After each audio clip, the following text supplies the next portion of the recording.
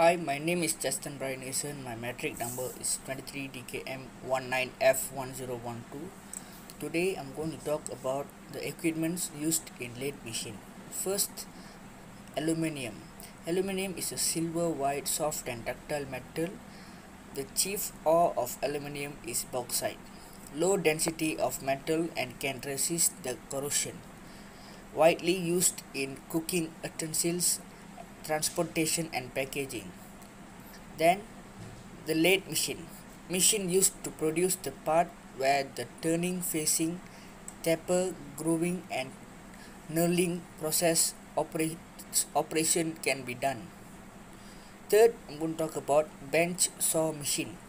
Cut the aluminium rod continuously where the speed of cutting can be adjusted. Next, the Werner caliper. Werner caliper is used to measure the object part produced with 0.02 mm precision. Now I'm going to talk about the rotating lathe center. It ensures that the workpiece was held at the center and used as a support for the long workpiece. The knurling tool. A tool used to make a pattern on the workpiece surface where it makes the round part easy to hold. Next, the drill chuck used to make a hole in the workpiece with various kind of diameter. Fourth, the cutting tools. Sharp tool bit used to remove the unwanted surface to produce a part. The chuck key used to tighten the chuck from clamping process. Lastly, the spacing. Spacing is used to add the height of the knurling tools. Okay, my name is Poovindran and I'm from DKM 4A. My metric number is 23 DKM 19F1131. Okay, now I'm going to share the safety procedure for the lathe machine. Okay, the first thing is always listen carefully to the lecturer and follow the instruction. Okay, the second thing is do not run in the workshop. You could bump into another pupil and cause an accident. Okay, the third thing is you should know where the emergency buttons are positioned in the workshop. If you see an accident at the other side of the workshop, you can use the emergency button, stop button, to turn off the all electrical power to machines. Okay, then wear good strong shoe. Training shoe are not suitable. We should wear the strongest safety boot. When attempting practical work, all tools should be put away. Okay, bags should not be brought into a workshop as people can trip over them. After that, always wear an apron as it will protect your clothes and all loose clothing such as ties in.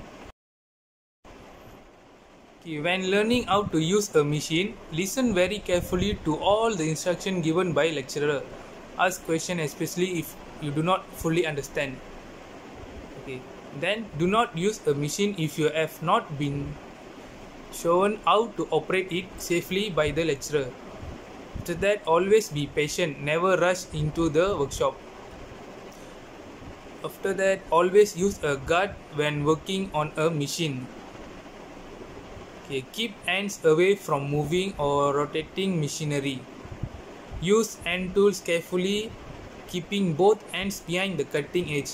Finally, report any damage to machines or equipment as this could cause an accident. Hello, Assalamualaikum. Nama saya Muhammad Syakir Akmal daripada kelas DKM 4A 23 DKM 19F1008. Okey, hari ini saya ingin menerangkan tentang pasal lathe machine, di mana equipment lathe machine. Ada beberapa komponen equipment yang ada pada lathe machine seperti bed, headstock assembly, tailstock assembly, carriage, cross-slide, compound and turret. Okay, bed. Bed ni mostly apa yang kita boleh panggil sebagai base lah. Okay, kalau dia punya Apa definition dia? The bed of the turning machine is simply the large base of the side on the ground or a table that support the other component of machine. Okay, so basically dia adalah base lah. Headstock assembly. The headstock assembly is the front section of the machine that attached to the bed. Assembly contain the motor, the drive system which power the spindle. The spindle support the rotates of the workpiece which secure in the workpiece holder or fixture, such as chuck or collet. Okay, itu untuk definition headstock assembly. Tailstock assembly. The tailstock assembly is the rear section of the machine that is attached to the bed. The purpose of this assembly is to support the other end of the workpiece and allow it to rotate, as it is driven by the spindle. For some turning operation, the workpiece is not supported by the tailstock, so the material can be removed by the end. For carriage, the carriage is a platform that slides alongside the workpiece, allowing the cutting tool to cut away material as it moves. The carriage is set on the track that lays on the bed called waves, and it advanced by the lead screw powered by a motor or hand wheel. Okay, cross slide. The cross slide is attached to the top of the carriage and allow the tool to move towards and away from the workpiece, changing the depth of cut as with the carriage. The cross slide is powered by motor or hand wheel. Compound. The compound is attached to the top of cross slide and support the cutting tool. The cutting tool is secured in a tool post which is fixed the compound, and the compound can rotate to alter the angle of cutting tool relative to the workpiece. Turret. Some machines include a turret which can hold multiple cutting tool and rotate required to tool into position to cut the workpiece. The turret also moves along the workpiece, feeding the cutting into the material, which most cutting tools are stationary in the turret. Live tooling can also be used. Live tooling refers to power tools such as miles, drill, reels, traps, and which rotate and cut for workpiece. Okay. Selamat sejahtera, nama saya Yaashwin Nair, nombor matrik 23 DKM 19F1022.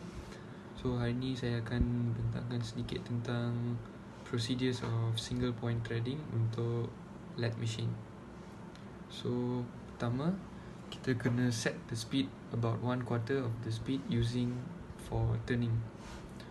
Kedua, set the quick change gearbox for the required pitch in threads. 3. Set the compound rest at 29 degrees to the right for right hand threads. Keempat, install a 60-degree threading tool bit and set the height to the lathe center point. Kelima, set the tool bit and a right angle to the work using a thread gauge. Keenam, using a layout solution, code the area to be threaded.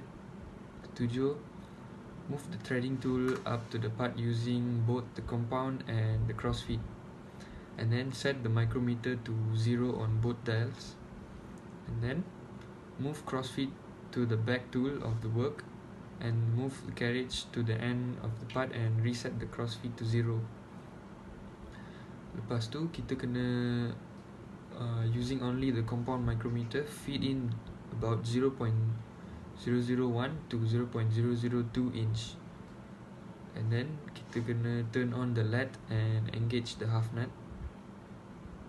Lepas tu take a scratch cut on the part without cutting fluid and disengage the half nut at the end of the cut. Stop the lathe and back out the tool using the cross feed, and then return the carriage to the starting position. Lepas tu, using a screw pitch gauge or a ruler, check the thread pitch. Next, feed the compound in 0.005 to 0.020 inch for the first pass using cutting oil.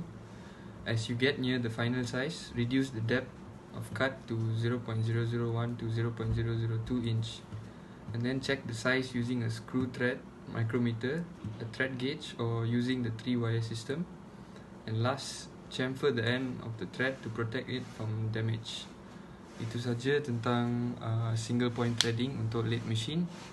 Sekian, terima kasih.